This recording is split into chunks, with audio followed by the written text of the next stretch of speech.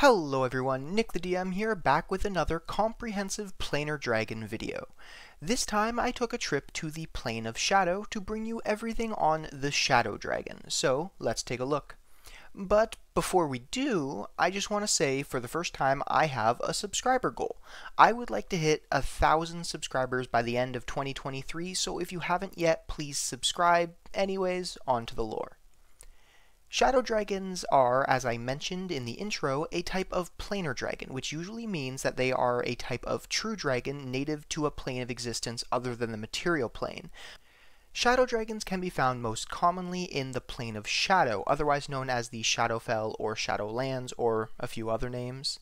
They can also be found on the home of the draconic pantheon, Dragon Eyrie, and the material plane worlds of Toril and Krynn, according to the Dragons of Faerun and Dragons of Krynn supplement from 3.5e. Also, the 4th edition Draconomicon, Chromatic Dragons, mentions shadow dragons, which could mean that they can also be found on the world of Abir. The origin of shadow dragons is as shrouded as the gloom and shadows the creatures are surrounded by, remaining mostly a mystery even to other true dragons. That which is known varies, as I mentioned earlier, between the naturally born shadow dragons and those transformed into shadow dragons in one of a number of ways, which include some of the following. Necridian, the first shadow dragon known by the mortals of Krynn, appeared shortly after her chromatic cousins were absorbed by the dragon stones of the elven people.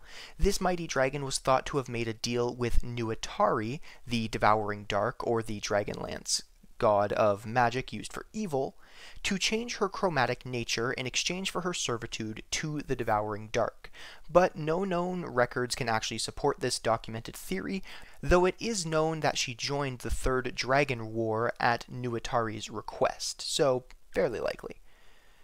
In 39 AC Alt Cataclysm, or after Cataclysm in the Dragonlance setting, the mage Fistandantilus summoned the shadow dragon Whisper from his apparent home on the Plane of Shadow to defend Zaman during the Dwarfgate Wars, which could be an example of a native-born shadow dragon from the Plane of Shadow.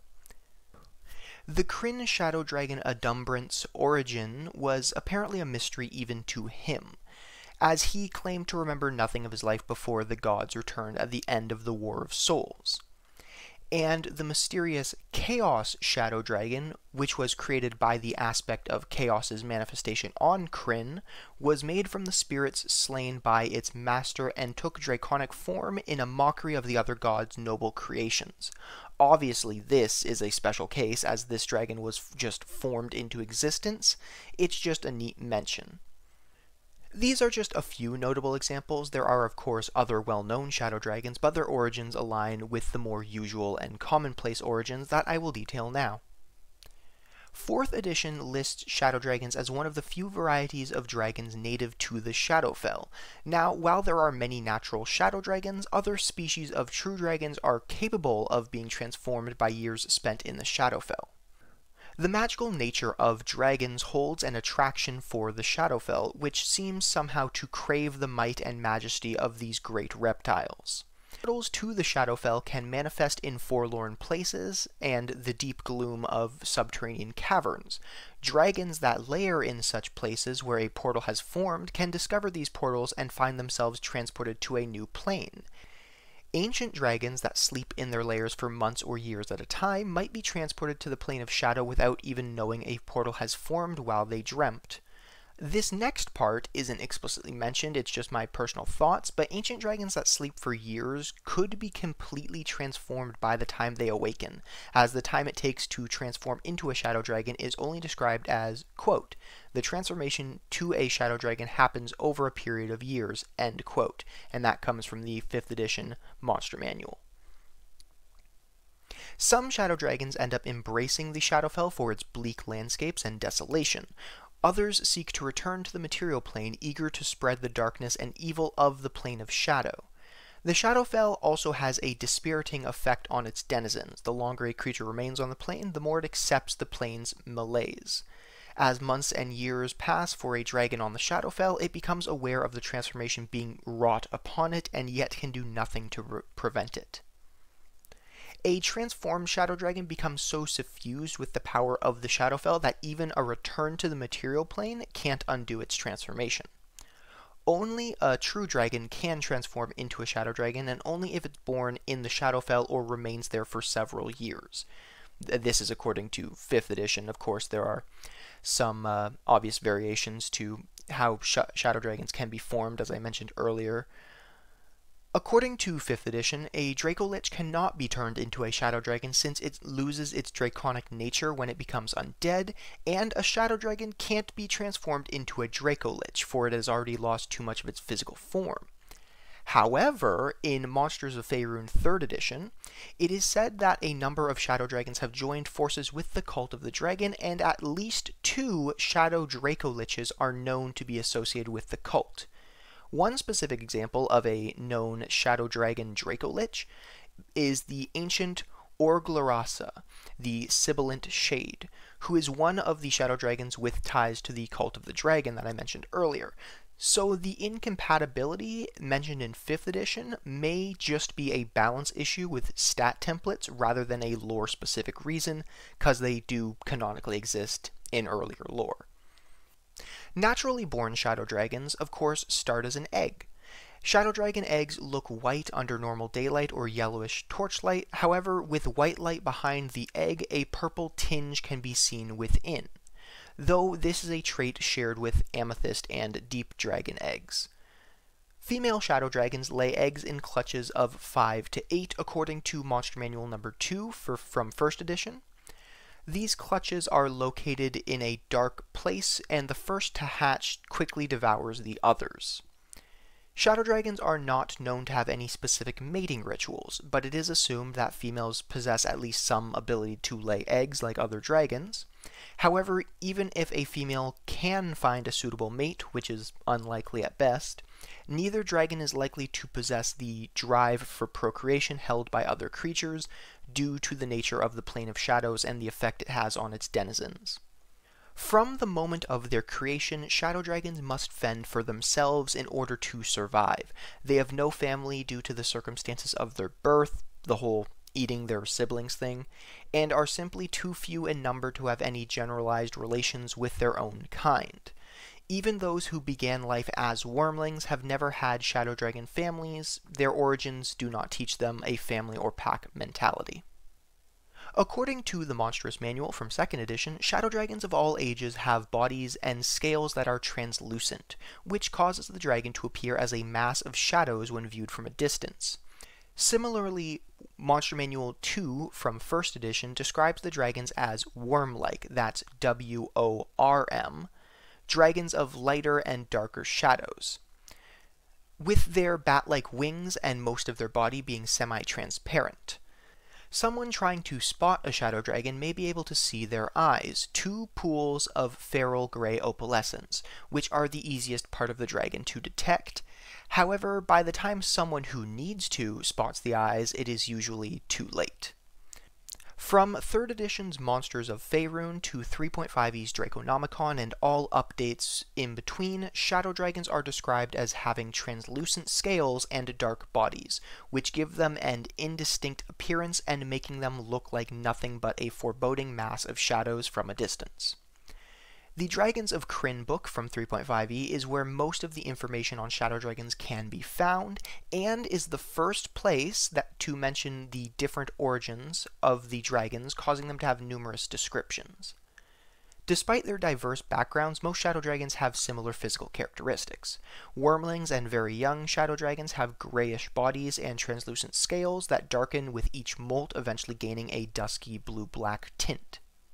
Their scales are triangular and rigid and scatter light rather than reflect it, which is partially responsible for their exceptional skill at hiding in darkness and shadow. Also, shadow dragons have slender, serpentine necks that allow them to search through rubble and foliage with little difficulty.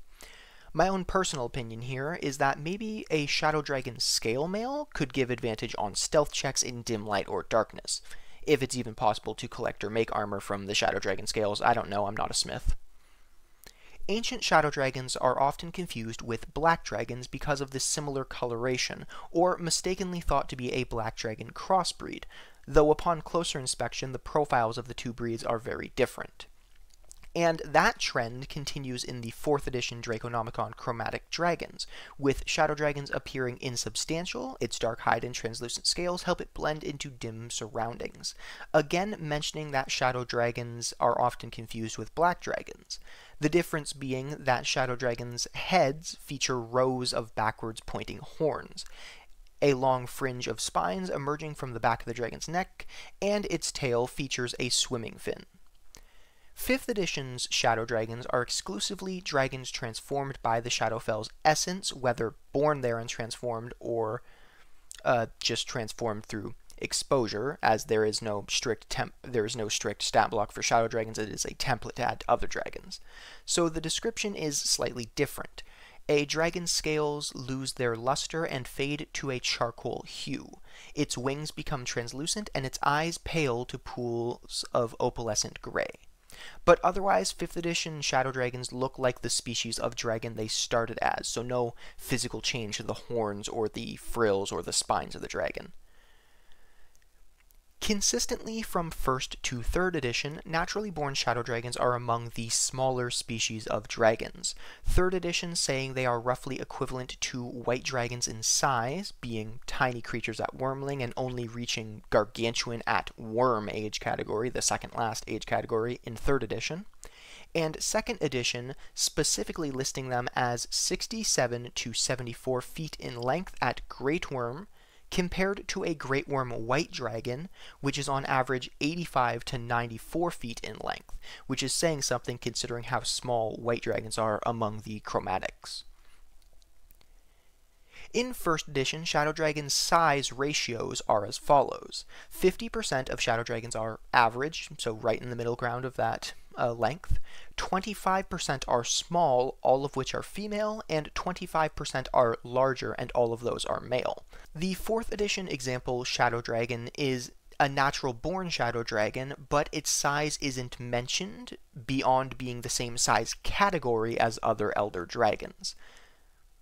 So very similar to how 5th edition dragons are all the same size category, depending on their age, as opposed to earlier editions which were very specific about the actual size and differentiating the categories. Their bat-like wings seem to be more fragile than those of other dragons, but this is entirely due to their insubstantial and translucent appearance. In fact, dragons of an appropriate age and size can batter foes with their wings just as effectively as other true dragons. Similarly, their frilled tails are also deceptive in appearance, but are long and quite capable of dealing great harm, especially to those who write off the appendage as frail upon first glance. While most shadow dragons conform to the general appearance listed, there are some exceptions. The Chaos Shadow Dragon had neither claws nor scales, and in every aspect truly resembled a large shadow cast by a large dragon. The shadow dragon form of Daemon Grimwolf possessed characteristics of multiple other dragon types: blue-black scales that shone faintly silver, the frills and horn of a red dragon, and the webbed claws of a white dragon. It is also noted that other shadow dragon variations have been recorded over the last few centuries on the world of Krynn, and this led some to speculate that the worms are somehow created from other types of dragons, and in this rare case, the speculation of the masses was correct. A majority of shadow dragons are nocturnal and often dwell in subterranean environments, or they can be found on planes of dimness such as the Shadowland, and shadow dragons found there can really have any activity cycle due to the lighting being preferable at all times. They cannot abide either very hot climes or Arctic conditions, but they thrive in cooler temperate regions. Shadow dragons generally despise bright light, however they are quickly bored by lightless environments. Shadow dragons find sunlight abhorrent, and they are weaker in bright light than they are in darkness. Shadow dragons hate both bright light and total darkness, preferring variegated lightings with patches of diffuse light and deep inky shadows. So anywhere with lots of terrain where different shadows can be cast, or that have some access to a little bit of light and open space, but not too much, would be preferable. Shadow dragons are treacherous monsters that prowl in the darkest corners of the Shadowfell, whether skulking in the depths of the plane's Underdark or commanding armies from the ruins of old cities infested with undead. Shadow dragons are a dreadful force in this realm. They infest crumbling cities and sunken palaces. Some shadow dragons, such as the transformed daemon, prefer to lair in murky swamps, thick forests, and other natural shadow-filled areas. Adumbrant and other, quote, urban, end quote, shadow dragons may live in a city's sewers, nearby caverns, or abandoned buildings. When possible, shadow dragons that live in underground environments make their lairs near other predatory creatures, including their draconic cousins like the Hattori or wyverns. While they share no love for these neighbors, the additional presence of such creatures often deters curious kender or adventuring folk from doing any unwanted exploring. Their partiality for layering in ancient ruins and similar underground locales only enhances their sinister reputations, as these environments perfectly suit their shadowy forms. On the world of Toril, shadow dragons that lair in the Underdark can be found on either the Middle Dark or the Lower Dark. Young adults can be found in the Middle Dark and Middle Dark Wilds, while adult shadow dragons can be found in the Lower Dark. However, they are most commonly encountered in the deepest reaches of the Lower Underdark, at least 10 miles below the surface, where the ties to the plane of shadow are the strongest. On the surface, they have been found from the Frost Hills to the Thunder Peaks. Their lairs always provide shadowy light for most of the day. They prefer ancient ruins where they can hide underground when the sun is bright and still find shadows above ground during dawn and twilight. In the plane of shadow, they live in dense thickets of trees and branches, fortified castles, or labyrinthine caves. In either plane, they prefer to locate their lairs near colonies of creatures that can alert them to potential foes or victims. The dragons seldom cooperate with these allies, however, though the dragons commonly prey on them. Shadow dragon petitioners, which are dead shadow dragon spirits, tend to favor the subterranean region known as the Cave of Greed, which is Tiamat's realm in Dragon Eyrie, or was. On the world of Toril, or where the Forgotten Realms is set, Chalcin, the city of Worm Shadows, was at one point ruled by the shadow dragons of Clan Jazred. In the year of Shambling Shadows, negative 221 DR, the clan conquered the drow city of Chalcin and enslaved the populace, slowly eradicating the drow population over the following centuries by twisting them into creatures of shadow and supplanting them with their own worm-spawned offering, at the same time drawing the city further and further into the plane of shadows. The rest of Chalcin's history is not important to this video, but there is a decent amount more I could cover in the future. When it comes to a shadow dragon's lair, one trap shadow dragons will typically employ are shadow essence darts, a mechanical trap with a location-based trigger such as a pressure plate that must be manually reset after each use. This trap shoots a poison dart that is coated in shadow essence. The dart itself has a plus 18 to hit in 3.5e, where dart traps had to make attack rolls, and the shadow essence requires a difficulty check of 17 of a fortitude saving throw, or causes 1 strength drain, which remains until cured by a restoration, and 2d6 strength damage, which is regained at the rate of 1 hit point per day, or 2 points if the character takes bed rest for the day. Or that can also be cured by a restoration spell. What makes this trap particularly effective is that it can target multiple creatures in a 10-foot square, hitting with 1d8 darts per target. The trap itself has a search and disable DC of 19, and the market price for one of these traps is 26,000 gold pieces, which really speaks to exactly how deadly this thing can be. The horde of a shadow dragon is comparable in size to other true dragons according to 3.5e, listing shadow dragons as triple standard for treasure, just like other chromatic and metallic dragons. Monster Manual 2 from 1st edition says a horde is typically of 10 to 80 gems of opaque substance and dark hue, black being preferred. Shadow dragons prize items connected with shadows and darkness and will destroy magic items which deal with fire and or light. In 2nd edition, shadow dragons love dark-colored opaque gems and especially prize black stones. They also collect magical items to turn areas filled with total darkness or light into masses of shadow. Now for their psychology and mentality. Regardless of a shadow dragon's respective origins, they are self-serving creatures and tend towards sly and selfish behaviors. They are greedy and rapacious even for dragons and hungry for power and wealth. Shadow dragons are instinctively cunning, sly, devious, and not prone to taking risks. Their propensity for devious behavior often equals that of their forest-dwelling green cousins. Their intellect and cunning exceeds that of most true dragons, but it makes them overconfident in regard to their own plans. They often possess qualities indicative of specific dragon types. The military mindset of blues, the belligerence, which is aggressive warlike behavior, of reds, or the nobility of gold dragons. Though many of them feel a need to engage in various acts of intrigue and deception. Some shadow dragons, specifically those on Krynn, as stated in Dragons of Krynn 3.5e, but it may not exclusively be them, feel a connection to the other races of Krynn and explore these mysterious ties. The dragon Adumbrant was thought to be an example of such a dragon. Although his motives were unclear, he served the ruling council of Merwick for years, in the guise of elderly astrologer Victor Charoskero.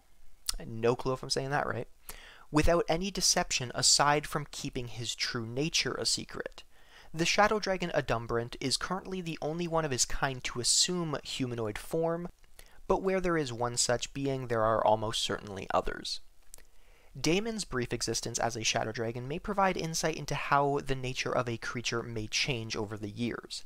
His human demeanor and desires remain strong after his transformation, but as weeks passed, his draconic nature began to assert itself. Daemon made his lair within the dragon overlord Sable's domain, and slowly began expanding his territory. He began to crave treasure for its own sake, despite his own internal protestations. And he began seeking a direct confrontation with Sable. He retained enough of himself to seek his lost love and to search for a way to return to human form, but after scarcely a year of life as a shadow dragon, he was on his way to becoming truly draconic. If more shadow dragons originated from other beings, they may possess buried memories of their past lives. Dragons transformed into shadow dragons seem to retain their memories normally, but their behavior may change at a similar rate as Daemon's did, such as adjusting to nocturnal life, avoiding sunlight, and maybe becoming more cunning. As far as I'm aware, Daemon is the only non-dragon to have been transformed into a shadow dragon. Shadow dragons are very rare creatures according to 1st and 2nd edition, most commonly found alone, which 75% of them anyways, but very rarely one may be encountered with a mate, which is a 25% chance, or incredibly rarely, a clan. And 3rd and 3.5e specifically list the possible groupings as wormling to young adult can be found solitarily or in a clutch of 2 to 5. Adult through great worm dragons can be found solitary, in a pair, or a family, which is 1 to 2 adult to great worm dragons and 2 to 5 offspring, which would be anyone younger than that. Mated pairs of shadow dragons are likely to act in concert with one another's plots and schemes, though they may pick opposing sides of an argument or situation, in which case they seek support from other dragons, dragonkin, or even mortals, and no one wants to be caught in the middle of an argument between two shadow dragons. Trust me, it is not a good position to be in. When it comes to religion and worship, shadow dragons are often pragmatic creatures concerned with their own interests and agendas above all others. Some follow a live and let live philosophy in the hopes that the gods will let them be so long as they don't act against any particular deity. Others may feign interest in particular faiths in order to gain information, but any such devotion usually passes the moment it becomes inconvenient. Now, that doesn't mean shadow dragons are not religious creatures. The shadow dragon Nercridian paid homage to Nuitari as her savior, and the power behind darker forms of magic. Whisper venerated Takesis as the creator of evil dragon kind, even though he never truly considered himself to be one of her children. The Chaos Shadow Dragon, of course, worshipped its creator above all else, but as soon as Chaos's aspect was defeated by the lesser gods of Krynn, it fled to the abyss and immediately began making its own plans. Over the years, individual shadow dragons of the world of Krynn have dedicated themselves to Hidukal, Gilleen, Shinare, and even Mahere, or Majere. I don't know if you pronounce the J in that. A few rare Krynn shadow worms believe the gods have abandoned them in some way. Daemon was believed to be one of them, as his chaos-descended form didn't allow him to hear the calls other dragons received during the Great Storm of 421 AC. In the Forgotten Realms, shadow dragons are among the favored creatures of Veyruun, drow god of drow males and thievery, among other things, and Shargrass, the orc deity of cold, the dark, and the night. Mask, the deity of shadows, thieves, and formerly intrigue, was said to often send shadow dragons to aid his followers. Additionally, in the novel Prince of Lies from the Avatar series, 2 shadow dragons are guarding Mask's palace in his divine realm.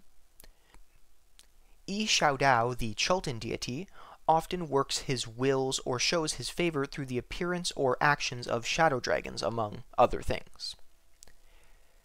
Shadow dragons tend to be somewhere in the range of evil alignment, being neutral evil in Advanced D&D 1st Edition, chaotic evil in Advanced D&D 2nd Edition, 3rd Edition, and 3.5e, just evil in 4th Edition, and 5th Edition doesn't specifically mention what alignment a shadow dragon is.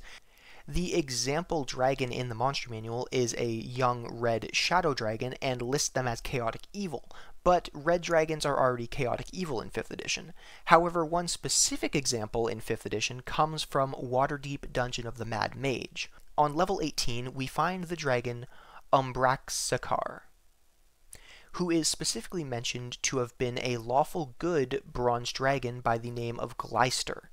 But one of the listed changes to his statistics was the fact that he is now neutral evil. Now, minor spoilers for the adventure itself. If you want to avoid it, just mute until this spoiler symbol goes away. If Umbraxakar is turned back to normal by solving his despair, it says that his statistics return to that of an adult bronze dragon. So it seems that 5th edition has a transformed shadow dragon become some form of evil alignment, but not a specific evil. This lean towards evil alignment also hints at their social skills. Shadow dragons rarely get along with other races or other dragons. They often avoid both chromatic and metallic dragons unless there is a pressing need to interact with them. Shadow dragons know little or nothing about sea-dwelling dragons, interestingly enough, most likely due to their environments that they lair in, but it is said that they are likely to initially react to them with heavy suspicion. Krynn shadow dragons tend to recognize fire and frost dragons as powerful chaos-spawn creatures, and will only attack them if they cannot outrun them, or if they have planned an escape route first. In most cases anyways, the Chaos Shadow Dragon is said to be an exception. While shadow dragons feel no special connection to any of the draconic cousins, meaning those of dragonic blood that aren't true dragons, some will occasionally share stories and information with the crossbred Tylors. Shadow dragons sometimes treat Draconians and Dragonspawn as kindred spirits. Both of those races have unusual origins and are looking to make a place in the larger world. Most lizard folk react poorly to most shadow dragons and are avoided in turn, though one shadow dragon convinced a tribe of Bakali, which are crocodilian lizard folk, that it was a draconic aspect of death and it was worshipped for a time. Shadow dragons, along with green dragons, are the most likely to persuade wyverns to cause mischief. Some shadow dragons attempt to lure creatures from the mortal realm back to the Shadowfell to keep the dragon company, at least until they tire of their guests and devour them. Others are happy to leave the Shadowfell behind forever, understanding that treasure and power are easier to come by in the material plane. They are also likely to enslave other races to serve them as soldiers and servants. According to Dragons of Krynn, some prefer to form alliances with other evil dragons, while others may coerce Bakali, Draconians, or various dragonkin into serving them. Sometimes, according to 4th edition, Shadowfell dragons use servants for protection and as their spies and saboteurs, usually employing a variety of shadow creatures from dark ones to vicious undead thralls, but they prefer to enslave Shadarkai whenever they can.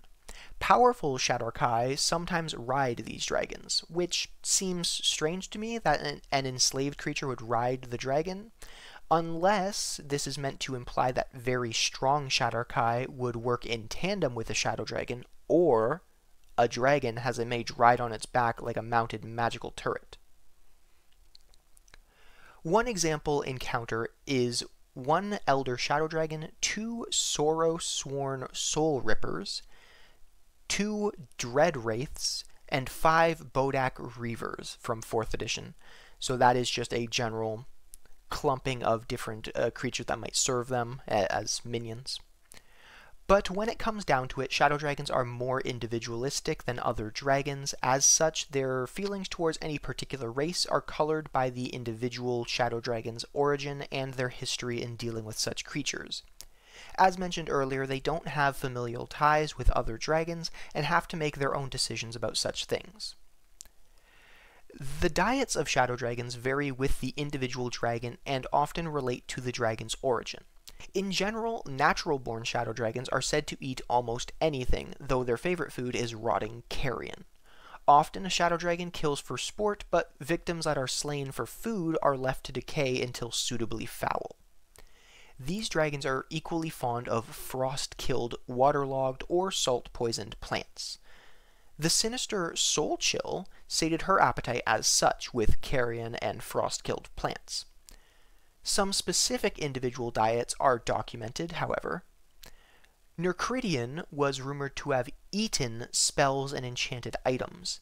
The diet of Daemon Grimwolf in dragon form was said to be considered normal for a true dragon according to Dragons of Krynn 3.5e, so whether that means typical shadow dragon or typical chromatic and metallic is unclear, though Daemon often hunted the Bakali and Dark Knights that were sent after him.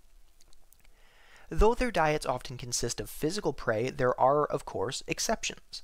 The Chaos Shadow Dragon gains its sustenance from the emotional energies produced by its victims. Although it could live off the emotions produced by panicked animals and frightened mortals, it preferred to savor the despair and fear produced by other dragons, a truly refined palate.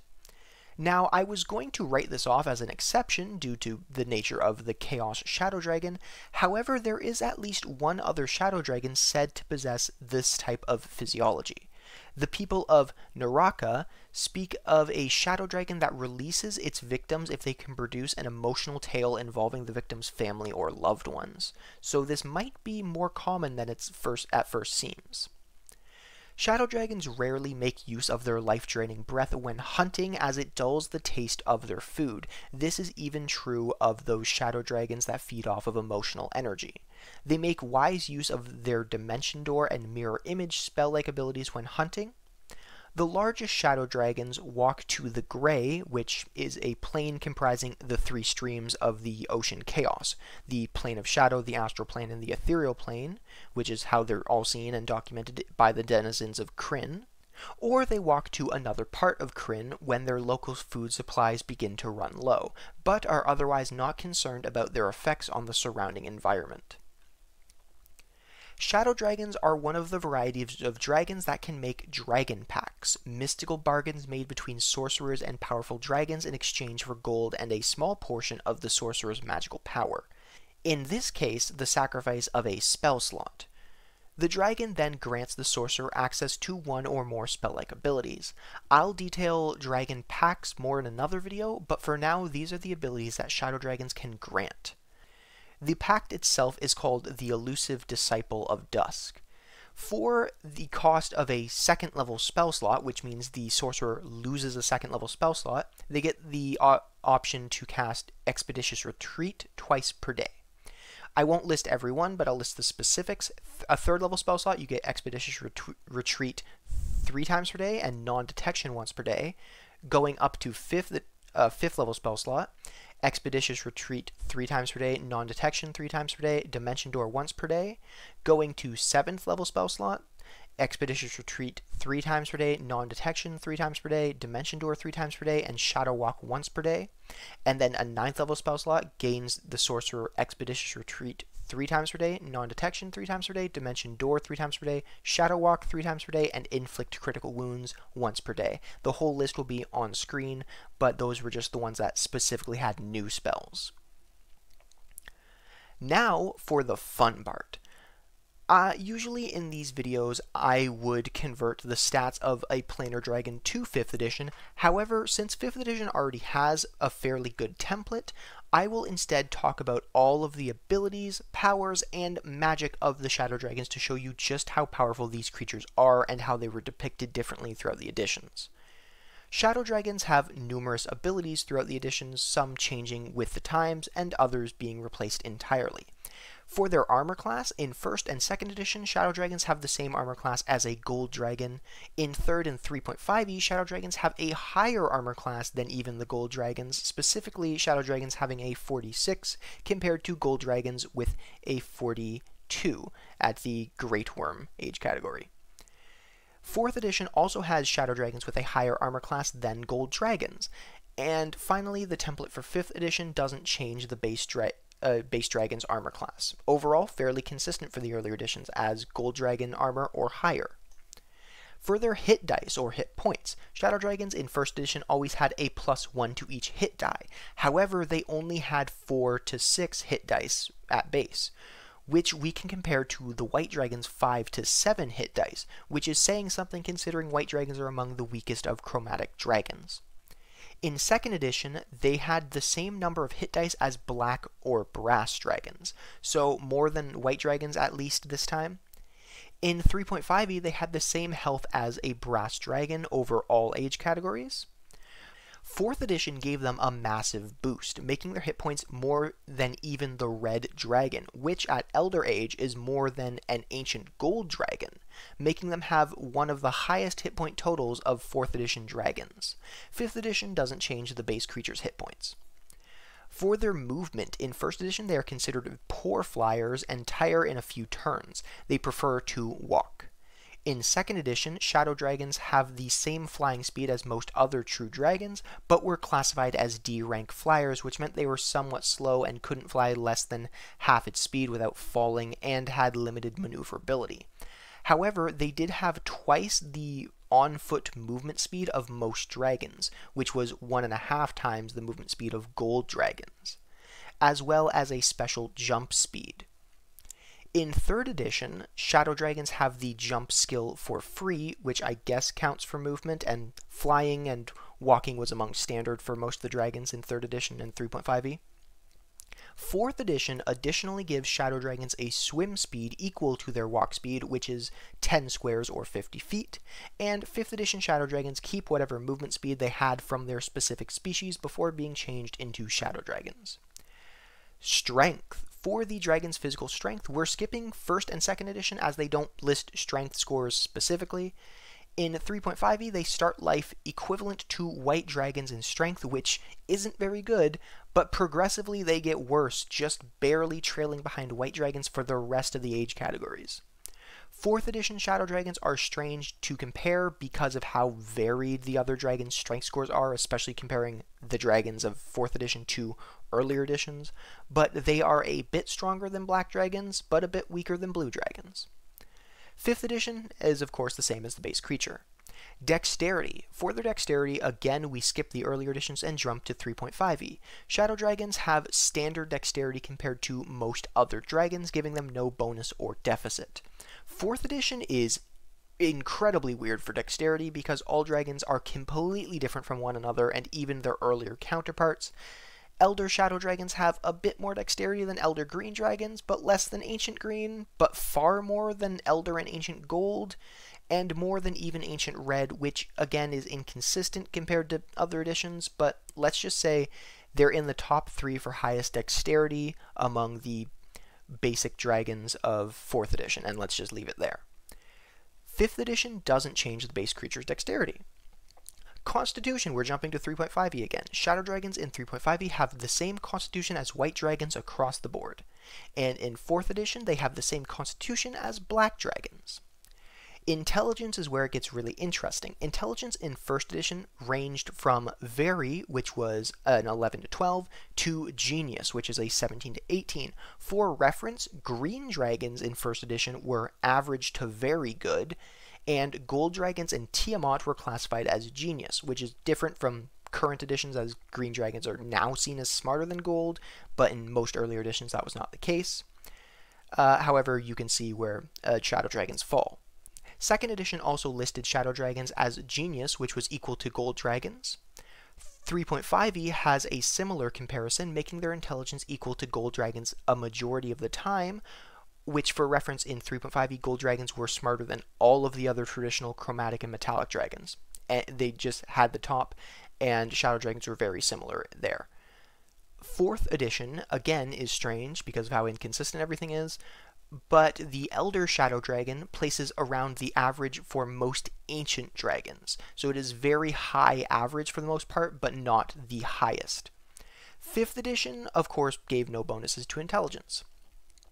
Wisdom. 2nd edition technically has morale, which is how a creature is ranked based on if they persevere in the face of adversity or armed opposition. And considering wisdom is used in 5th edition to save against fear, I'll count this as wisdom. On a scale of 2 to 20, shadow dragons have a 16, which is considered champion level and is equal to the high end of green and white dragons for morale, and equal to brass dragons. In 3.5e, shadow dragons were just barely behind gold dragons and began life less wise than silver dragons, but gradually surpassed them, which makes them one of the wisest dragons in 3.5e, at least the non-epic dragons. Again, 4th edition is random, but shadow dragons at the elder category are just a little under gold and red dragons for wisdom. Do I really need to tell you what 5th edition didn't do? Charisma. In 3.5e, shadow dragons excel in charisma, being higher than all of the other base chromatic and metallic dragons, even just barely surpassing gold dragons in every age category. For its senses in 1st edition, the visual capabilities of shadow dragons are inferior in bright light, normal or equal to the average human standard in starlight, and they had the ultra-visual capability and very superior infravision out to 180 feet. 3.5e didn't mention any specific traits that the dragon's visual capabilities had that were different than other standard dragons. 4th edition, they had just notably dark vision, and that was it. 5th edition has brought back their sensitivity to sunlight, so they have sunlight sensitivity, and dark vision and blind sight were the same as a standard young dragon, for the example of the young red shadow dragon. For languages, shadow dragons in 1st edition could speak the tongue of all evil dragons and from 1 to 4 additional languages, which are based on the intelligence. 11 to 12 means 1 additional language, 13 to 14 is 2, so on, so on. In 2nd edition, they speak their own tongue and the evil dragon common language.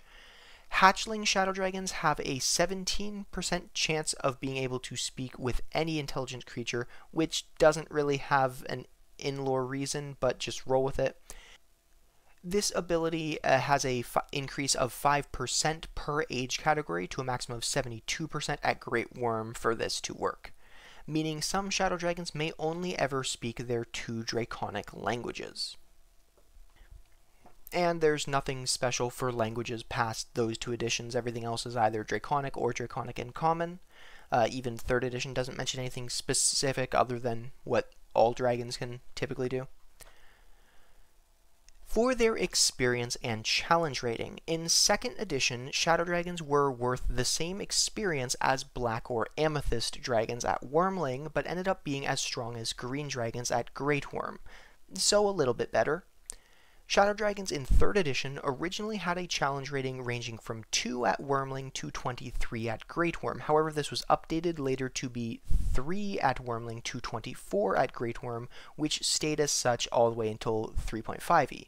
For comparison, this is very close in progression to green dragons in 3.5e. 4th edition gave them a much higher level, making the Elder example a level 24 solo creature, making it tied for the strongest, as far as I could find, non-divine dragon, tied with gold dragons, unless I missed another dragon of equivalent power. And 5th edition doesn't specifically list any bonus to challenge rating given from the template, but the example of the young red shadow dragon is a challenge rating 13, 3 whole challenge ratings higher than the base young red dragon as a CR 10. Abilities. In 1st edition, all shadow dragons have the ability to hide in shadows as if they were a 10th level thief. Due to their nature, they could only be harmed by magic weapons. They are immune to life level loss of all types, and they cannot be subdued or sold. 1st edition shadow dragons also had 20% magic resistance, better than most dragons which only had the standard, which meant none.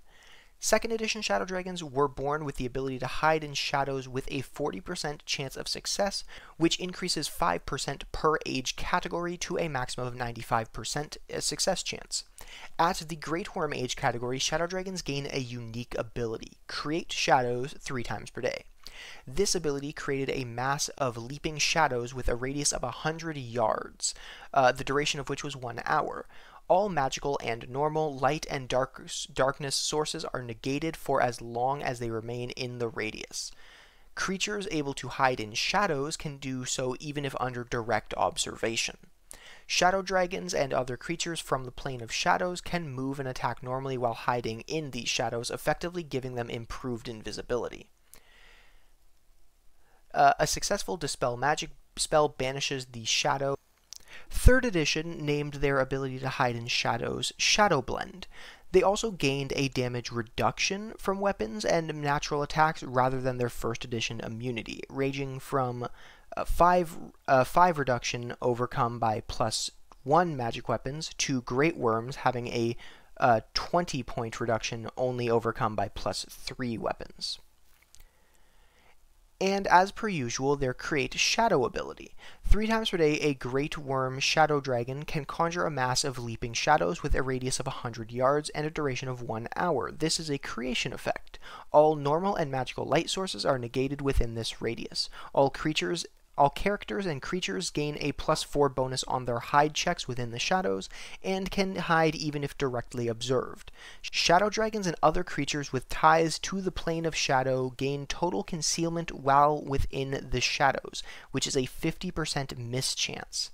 Though they can move and attack normally, their attacks gain a +2 bonus and deny their opponents any dexterity bonus to armor class because they are considered invisible.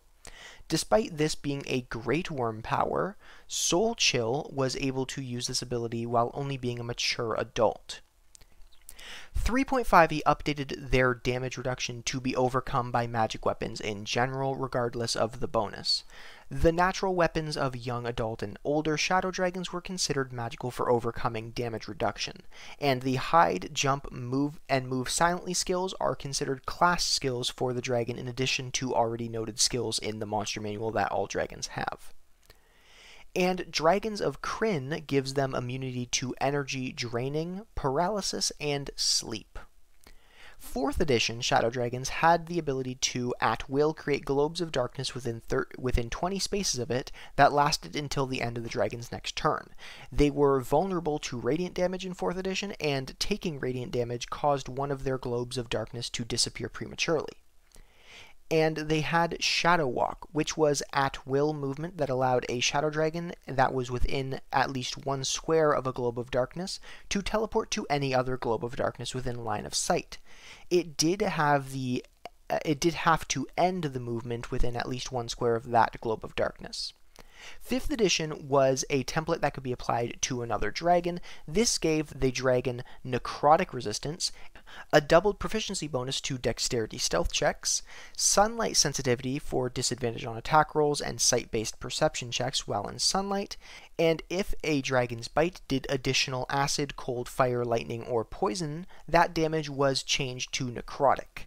However, I saved the best for last. The dragon has 2 abilities that can operate in shadows. Shadow Stealth, while in dim light or darkness, the shadow can take the hide action as a bonus action, and Living Shadow, giving the dragon resistance to all damage except Force, Psychic, and Radiant while in dim light or darkness.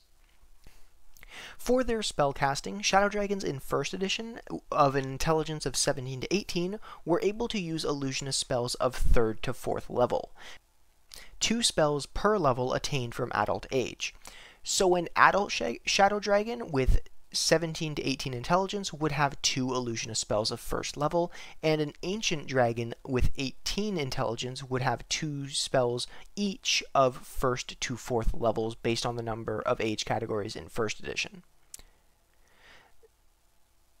Now, if you're thinking along my lines, that doesn't make much sense, saying a dragon with an intelligence of 17 to 18 would be able to use illusionist spells of 3rd to 4th level, but then the example of an adult Shadow Dragon with 17 to 18 would have 2 illusionist spells of 1st level. So that doesn't make sense, but we're just going to roll with it. Regardless of the level or school of magic, the spells a Shadow Dragon uses will not be those of light or fire due to their aversion to such nature. A Shadow Dragon in 2nd edition uses its spells and magical abilities at 6th level plus whatever applicable combat modifier. As of 2nd edition, Shadow Dragons gained specific spells and powers as they age. Juvenile had Mirror Image 3 times per day, which was 1d4 plus 1 images. Adult gained Dimension Door twice per day. Old gained Non-Detection 3 times per day. And Venerable gained Shadow Walk once per day. 3rd edition dragons have a caster level of 1 at Wormling and a caster level of 17 at Great Worm. They can also cast cleric spells from the Chaos, Evil, and Trickery domains as arcane spells. Their spell-like abilities included at the maximum age category: 3 per day Mirror Image and Non-Detection, twice per day Dimension Door, and once per day Shadow Walk. Their breath weapon. The breath weapon of a Shadow Dragon has changed throughout the editions, but stayed fairly consistent for the first few editions. In 1st edition, the breath weapon was a cloud of darkness 40 feet long, 30 feet wide, and 20 feet tall that blinded anyone in the cloud, even those with infravisual capabilities, and lowered their life energy to 25% of their usual level or hit dice, and 50% if they succeeded a save. And this would last for a number of rounds equal to the dragon's age category. However, if a spellcaster lost levels and forgot spells, they would not regain those spells unless they relearned or regained them in the usual ways for their class, such as study or prayer. And of course, a Shadow Dragon was immune to all of this. 2nd edition has the same size for the breath weapon. Creatures in the cloud were only blinded for 1 round, and it had the same reductions of reducing them by 3/4 on a fail or half on a save. This lasted for a number of rounds that the dragon rolls, from 1d4 plus 1 at hatchling and 6d4 plus 2 rounds as a Great Worm. Negative plane protection spells prevented this energy loss. A character reduced to 0 or fewer levels by this breath lapses into a coma for the duration of the cloud's effect. And once again, they were immune to energy draining. On to 3rd edition. The Shadow Dragon's breath weapon is a cone, the size of which is based on age, of billowing smoky shadows with an energy drain effect. Creatures within the cone gain a number of negative levels that was shown on the Shadow Dragon table, which was 1 negative level at Wormling and all the way up to 8 negative levels at Great Worm. A successful reflex save reduced the number of negative levels by half, rounded down.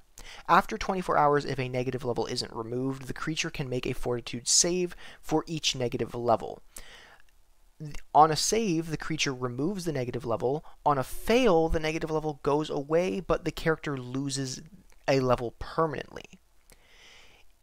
In this edition, it was mentioned that repeated usage of a Shadow Dragon's life-draining breath weapon stains its fangs and claws to a dark gray coloration. 4th edition changed the breath weapon to an area of necrotic damage that caused the target to lose one of its healing surges, and made them weakened until they succeeded on a saving throw. Weakened creatures dealt half damage on attacks that required an attack roll. As an after effect, any target hit by this breath had their resistance to necrotic damage negated until the end of the encounter. On a miss, the breath weapon did half damage and the target didn't lose a healing surge, but nothing's mentioned about those secondary effects, so... In 5th edition, a dragon that is transformed into a shadow dragon has any damage-dealing breath weapon it has changed to necrotic damage, and a humanoid reduced to 0 hit points by this damage dies, and an undead shadow rises from its corpse and acts immediately after the dragon in initiative. The shadow is fully under the shadow dragon's control. A few interesting things that might be semantics, but I'm going to say them anyway. The damage die and number of die do not change, and are not mentioned at all when a breath weapon becomes necrotic damage. Also, the saving throw isn't mentioned to change, so theoretically a green shadow dragon would still use Constitution for the saving throw. The template specifically mentions damage-dealing breath weapons as well, so dragons with a second non-damaging breath weapon, like the metallics for example, retain their second breath weapon, which makes metallic shadow dragons, I feel, so much worse to deal with. The last thing for the dragons specifically is their battle tactics. 1st edition, normal clawing and biting attacks typically followed a shadow dragon's breath weapon. In 2nd edition, shadow dragons are said to prefer to attack from hiding, usually employing invisibility or just hiding in the shadows. They use illusion and phantasm spells to confuse and misdirect their foes. And older shadow dragons are especially fond of their non-detection ability. 3rd edition and 3.5e tells us similar things, saying shadow dragons prefer to attack from hiding, using their shadow blend ability, as well as using illusion spells to confuse and misdirect their foes. So, fairly consistent there. 4th edition continues to keep it consistent. A shadow dragon never fights fair, it lurks in darkness, biding its time for the proper moment to strike. A shadow dragon may even follow its quarry for hours before revealing itself. When it does strike, it drops globes of darkness, then uses Shadow Walk to move into the best position for its breath weapon, preferably using it on the same turn with the 4th edition action point system. While its foes struggle against the necrotic power of its breath, the dragon tears into them with fangs and claws, creating additional globes of darkness to help it teleport around the battlefield. When a dragon in 5th edition becomes a shadow dragon, it retains its statistics except for what I previously mentioned. Additionally, a dragon that has lair actions might retain or lose any or all of its lair actions or inherit new ones, probably due to the fact that when a shadow dragon is transformed by the Shadowfell's energy, it either stays in the Shadowfell or relocates to a more appropriate lair for its new form. Either way, the dragon's lair will probably change in location and nature, thus having it lose lair actions or gain new ones. Now, there is a subspecies of shadow dragon called the drow dragon, but I'll make a separate video on them because there is a good bit of interesting lore there, and a few different types of them. Anyways, that is it. After far too much research, a very long video, and many close calls for me in the Shadowfell, that is a complete guide to shadow dragons. If you stuck through this, thank you so much for watching all the way through. If you've enjoyed this, please feel free to leave a like and subscribe for more Dungeons & Dragons videos. Thanks again for watching, and I hope to see you next time. Bye!